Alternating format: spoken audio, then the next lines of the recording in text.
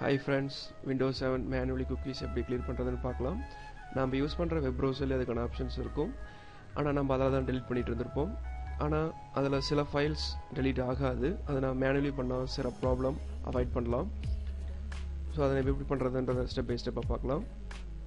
Run open பண்ணிக்கோங்க. அதுல app data அப்படினு டைப் பண்ணிட்டு ஓகே கொடுங்க. then ஓபன் பண்ணிக்கோங்க.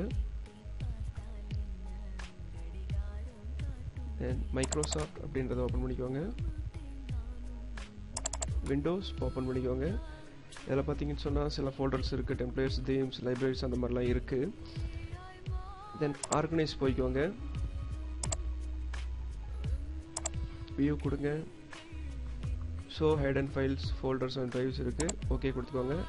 இங்க பாத்தீங்கன்னு சொன்னா hide protected operating system files இருக்கு. அதை டிக் பண்ணியிருக்கோம். அதை டிக் எடுத்துருங்க.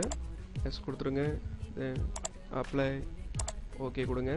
இப்போ பார்த்தீங்கன்னா குக்கீஸ் ஃபைலிங் வந்திருக்கு. இதை நீங்கள் ஒவ்வொரு டைம் வந்து தான் இப்படி delete பண்ணணும்னு கிடையாது.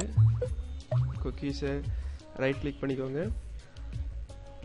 சென்ட் டு பார்த்தீங்கன்னு சொன்னால் இங்கே டெஸ்க்டாப் கிரியேட் ஷார்ட்கட் இருக்குது. நீங்கள் தேவைன்னு சொன்னால் கிரியேட் ஷார்ட்கட் எடுத்துக்கோங்க. இதெல்லாம் இப்படி ஓப்பன் பண்ணி பார்த்தீங்கன்னு சொன்னால் சில ஃபைல்ஸ் இருக்கும், டெக்ஸ்ட் டாக்குமெண்ட் அப்படி இருக்கிற மாதிரி இருக்கும்.